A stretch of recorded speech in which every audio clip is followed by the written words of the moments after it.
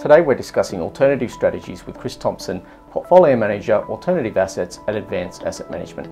Chris, what are alternative strategies? Alternative strategies is more around traditional asset classes like equities, bonds, currency, but managing those asset classes in a non-traditional way.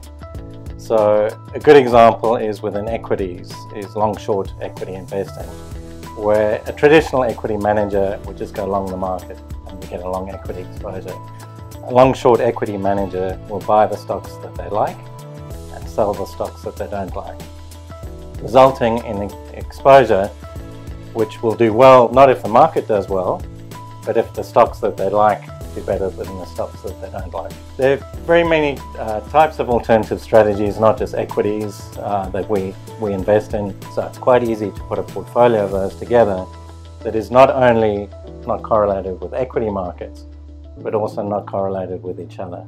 Alternative strategies have been the domain of very talented hedge fund investors, legendary investors, for the last couple of decades. And one of the benefits of investing in this asset class is that you can get exposure to the most skillful managers in the world. And tell me, Chris, what are some of the key risks involved in holding alternative strategies? Alternative strategy returns aren't just coming from the market, they're coming from more than that. They're coming from the skill of the manager. And therefore, one of the key risks really in investing in an alternative strategy is manager selection. If you're with the wrong manager, your returns can be disastrous. If you're with the right manager, your returns can be very good. What types of clients might be attracted to alternative investments?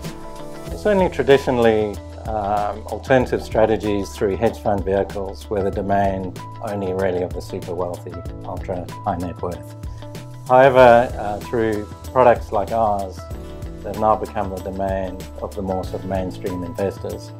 And we actually believe within a properly diversified portfolio that they're actually suitable for most investors. And how can alternative strategies be used as part of a client's portfolio? Most advisors we find will use it not as a replacement for any asset class, so we're not saying it should be a substitute for equities, but as an additional asset class or strategy in a portfolio. One of the things looking at typical clients' portfolios that you'll see very quickly is that apart from, let's say, their property, their portfolios tend to be dominated by equity market exposure. And the great thing with alternative strategies, because of their low exposure to markets, low correlation with markets, is that they provide a very good complement to a portfolio that is laden with equities. And Chris, finally, how does the Advanced Alternative Strategies Multi-Blend Fund work? Well, first and foremost, it's a multi-manager fund.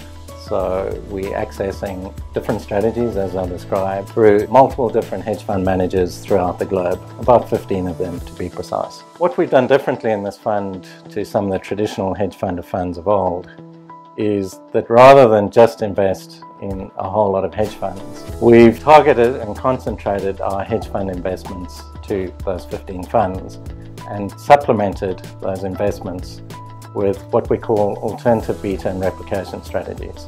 The end result is a fund that is lower fees for the investor and better liquidity.